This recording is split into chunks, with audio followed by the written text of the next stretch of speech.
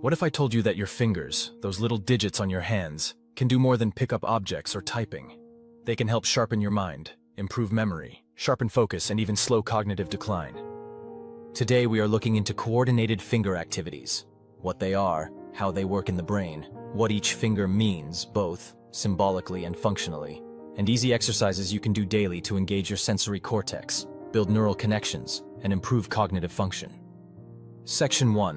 Why finger coordination matters for brain health. The hands and fingers are densely packed with sensory receptors, including mechanoreceptors and proprioceptors. When you move or stimulate your fingers in coordinated ways, you activate those receptors. That sends rich sensory input to the somatosensory cortex, which maps the body's sensory signals. Also, moving the fingers engages the motor cortex for planning and execution, and often cerebral regions involved in attention, working memory, and planning. These activities help with neuroplasticity, strengthening synaptic connections, and creating new neural pathways, particularly helpful for maintaining or restoring cognitive function. A study showing finger exercises improved cognitive function in older adults, increased cerebral blood flow during finger activity that supports intelligence and sharpening of mind. Section 2. What each finger represents. You can frame fingers both symbolically and functionally to represent which parts of the brain do what roles. The thumb, digit 1, represents and is symbolic of willpower, self-assertion, strength of character, and independence. The index finger, digit 2, represents leadership, ambition, direction, and confidence, often tied to being seen, pointing the way, and guiding. The middle finger, digit 3, is symbolic of balance, responsibility, order, and purpose. Because it's the central finger, it has meaning about equilibrium, self-control, maturity, and introspection. The ring finger, digit 4, represents relationships, love, commitment, and creativity. It is often associated with romantic connection, family bonds, emotional connections, partnership, and artistic or expressive qualities. The pinky finger, or little finger, is symbolic of intuition, communication, persuasion, subtle influence, and style.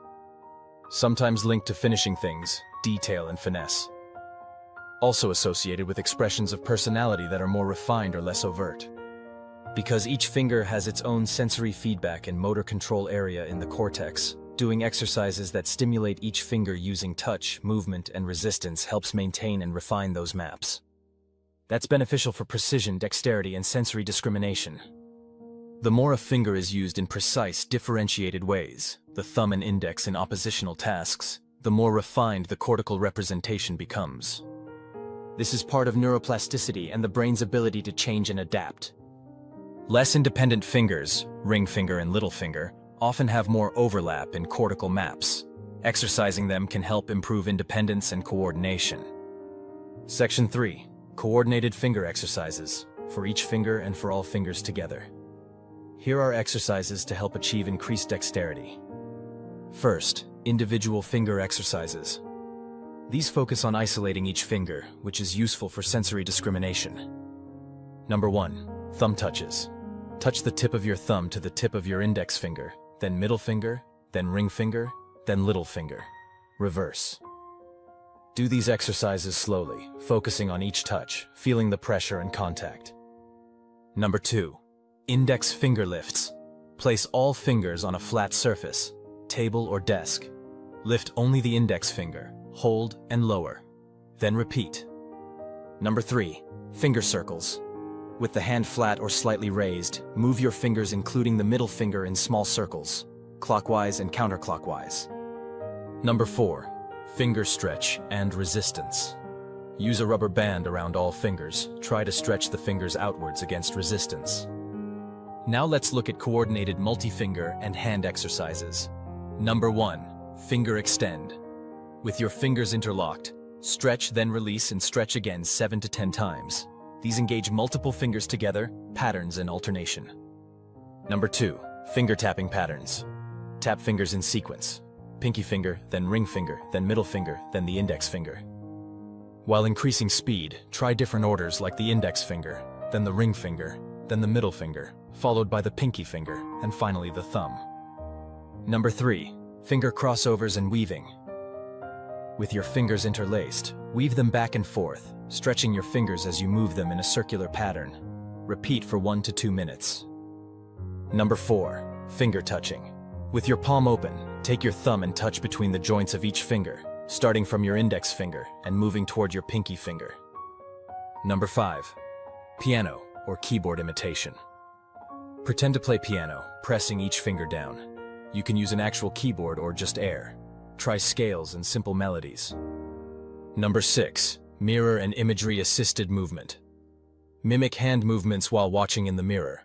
Research shows mirror imagery helps with fine motor improvements. Section 4. How to practice. Warm up, gently by stretching your fingers. Start slow. Focus on quality, precise movements and sensory feedback. Use both hands, even the non-dominant one. Encouraging bilateral movements helps interhemispheric connections. Gradually increase speed and complexity. Keep sessions short but regular, with exercises 5 to 10 minutes daily. For older adults or those with cognitive impairment, adapt difficulty, ensure safety, and maybe perform with supervision or therapist guidance. Section 5. The neuroscience behind finger exercises. Sensory cortex and motor cortex mapping. Each finger has specific areas in the somatosensory cortex. Frequent stimulation keeps those maps active and may prevent degradation. Cerebral blood flow increases during finger activity, which helps nutrient and oxygen delivery to brain tissue. Neuroplasticity. Repeated use leads to strengthening of synapses, possibly increased myelination and improved coordination.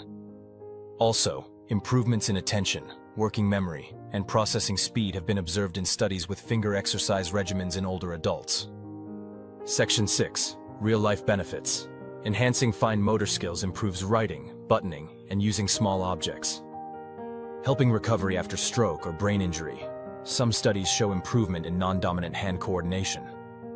Cognitive benefits include improved memory, focus, and understanding of complex tasks.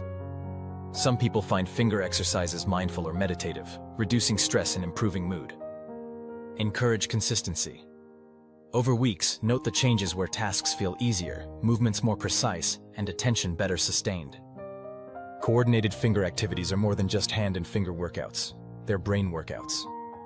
By engaging sensory receptors, stimulating the sensory and motor cortex, and strengthening neural connections, support cognition, memory, focus, and motor skills.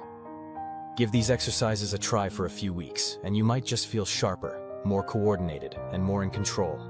Don't forget, start slow, stay consistent, and enjoy the process. If you gained insight from this video from Health Equals Wellness, hit subscribe and share with someone who might benefit, and leave a comment telling me which finger exercise is your favorite. Thanks for watching.